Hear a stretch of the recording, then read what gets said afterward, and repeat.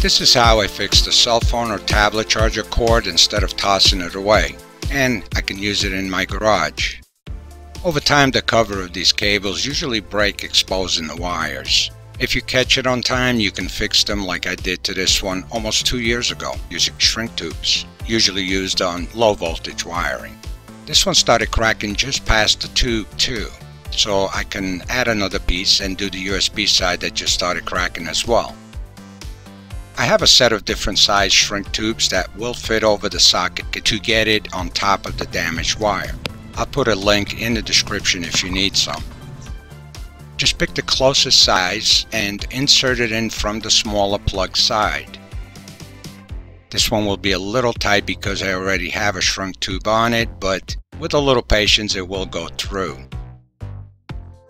So I'm going to slide 2 more tubes. One for the USB side where it's beginning to peel, and another to extend the existing repair. For a better grip, it's a good idea to shrink it on the socket or the grommet that holds the wire in the socket as well. If you've never shrunk tube, try not to let the flame touch the tube for long. You can also use a blow dryer to heat them. If using a lighter, it's a good idea to use one of those barbecue lighters with a long nozzle. This will avoid getting burnt.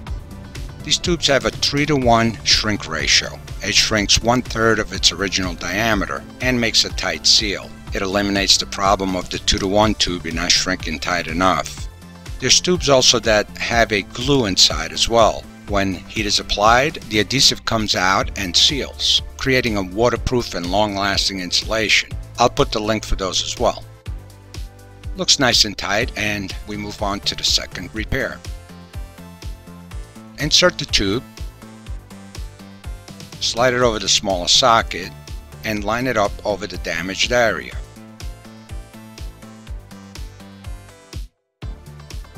And finally, heat shrink it.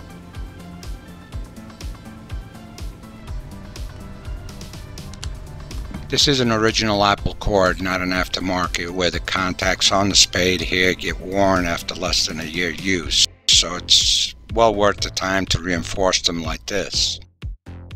And that's about it. Thank you for watching. I hope this video helped you along the way. And if you have any questions, feel free to ask in the comments. See the description for links of tools and materials used in this video.